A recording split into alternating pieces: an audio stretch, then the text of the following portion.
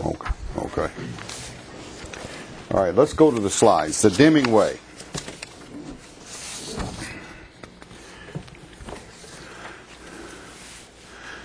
William Edwards Deming. Born in 1900. Sioux City, Iowa. He's a Midwesterner.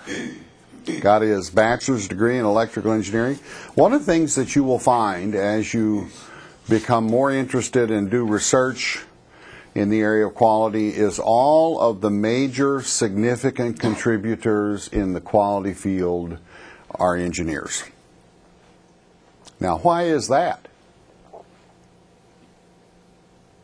Why don't people from marketing or finance they follow this approach, but why haven't they been big contributors? Any idea? I got my own theory.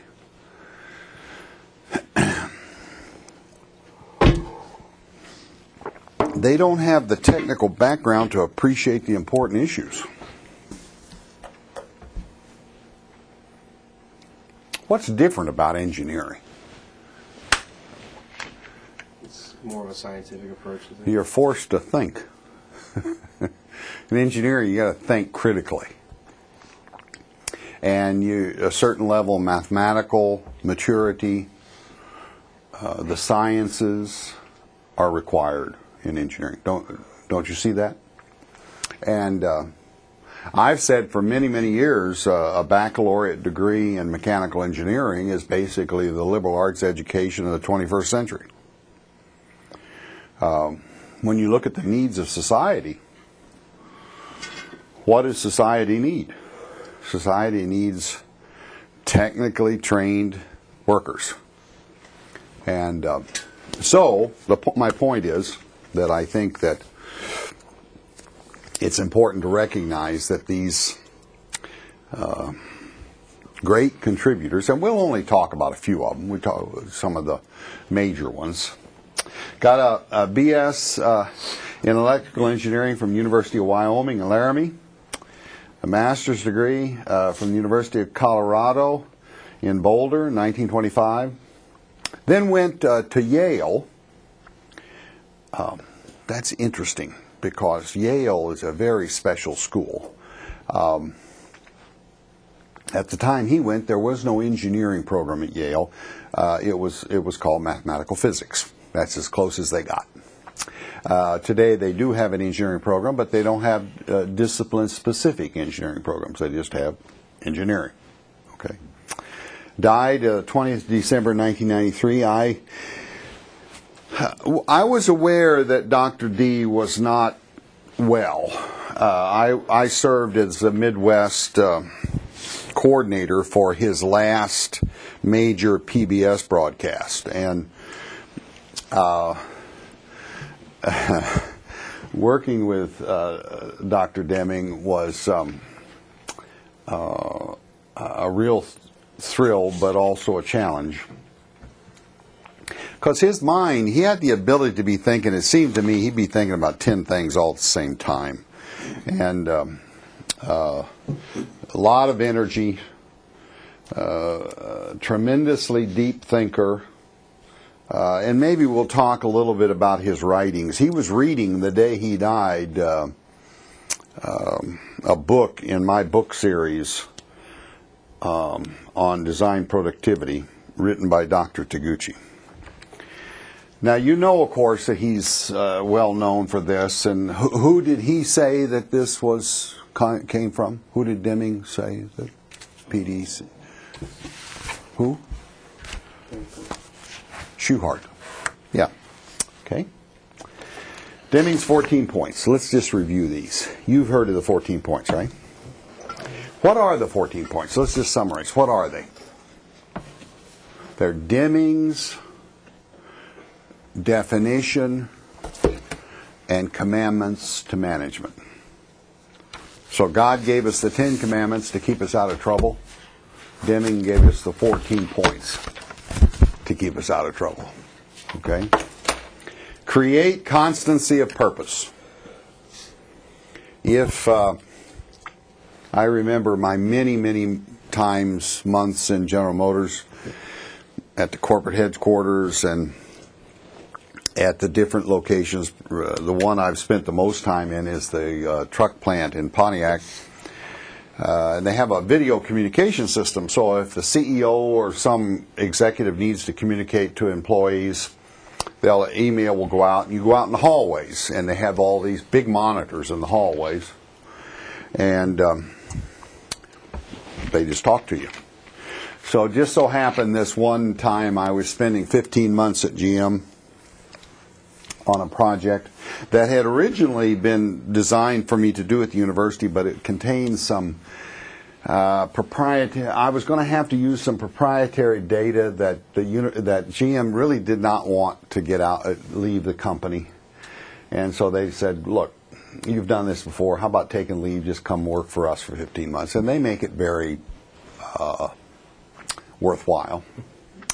And so I rented an apartment up in Pontiac, and near Pontiac, and this was my first day. It just happened to be that day was Rick Wagner's first day as CEO, and so he was making there was one of those things like 10 o'clock, go out in the hallway, listen to that.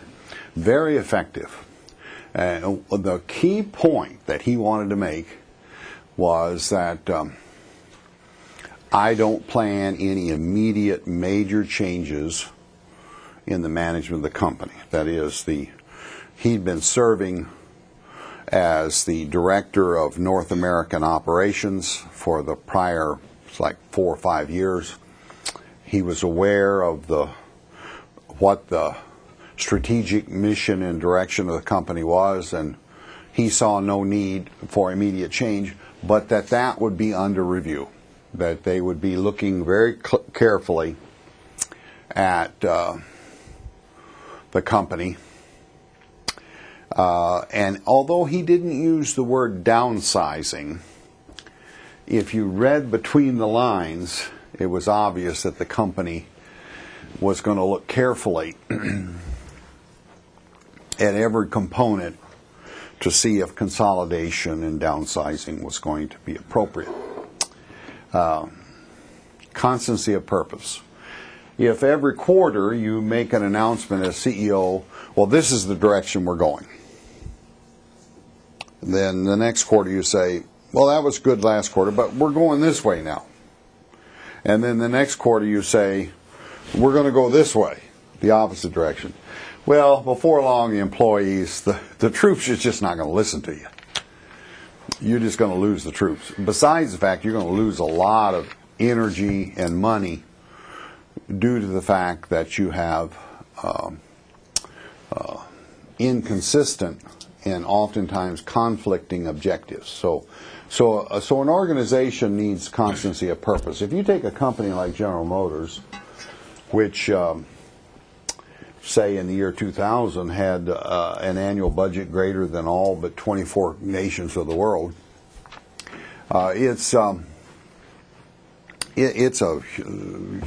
think of it as a huge ocean liner. You don't just turn that sucker on a dime. It takes a while to make changes. Number 2, Deming said, adopt a new philosophy of change leadership. Deming was a master at helping us to understand.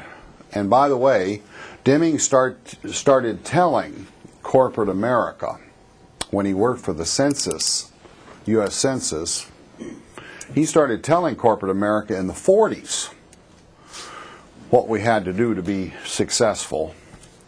This was a time after the Second World War when productivity was king.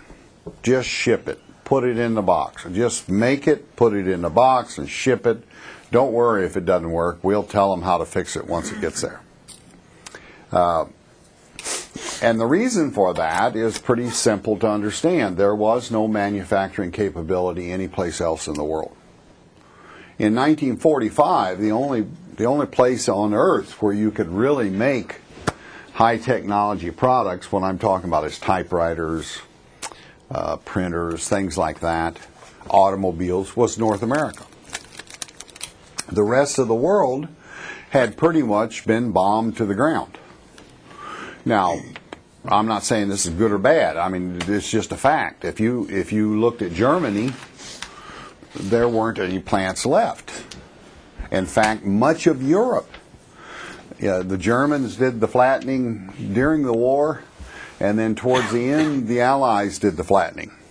And of course, the only city in Japan that was spared was Kyoto, the city of temples. And there are advantages and disadvantages to that. One of the advantages after the war, General MacArthur's people, if you read some of the writings of General MacArthur during the time of occupation, you'll see that there was no concern about retrofitting factories. You didn't have to retrofit or upgrade equipment. There wasn't any. You're building new factories, so you could have a new way.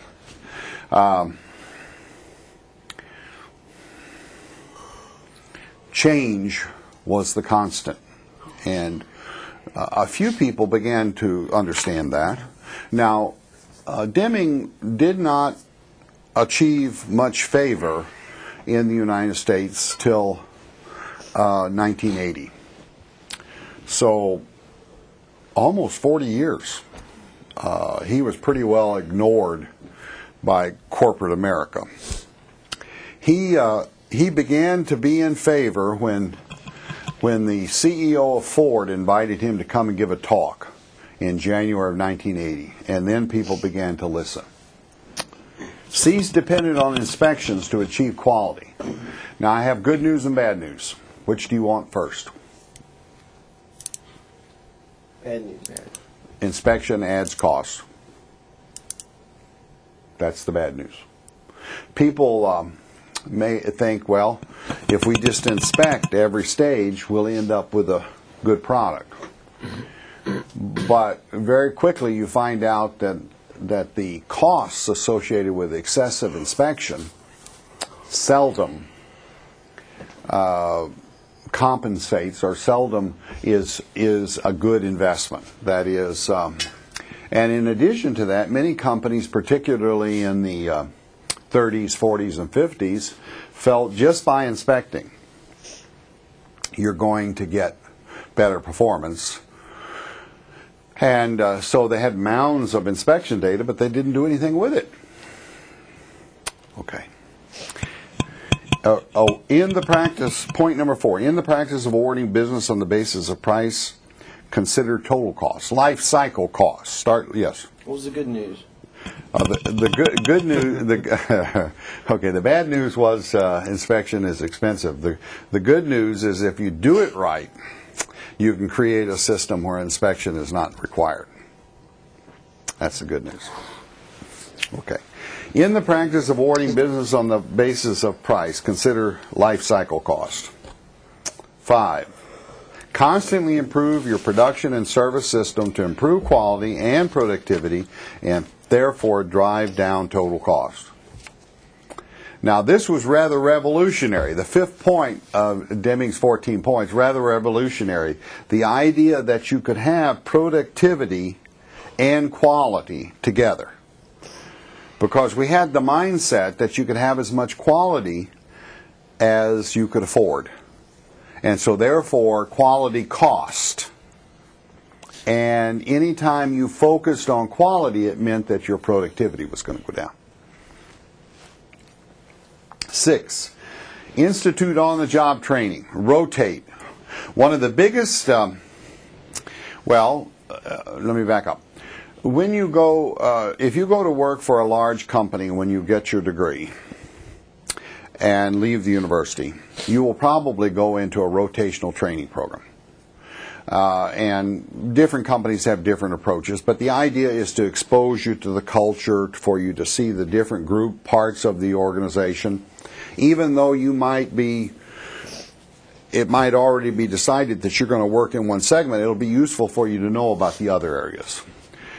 This is a very Japanese concept.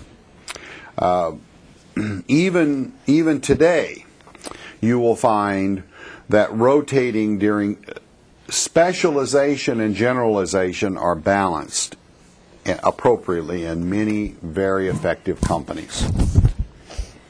Okay. Focus on leadership at all levels, from the shop floor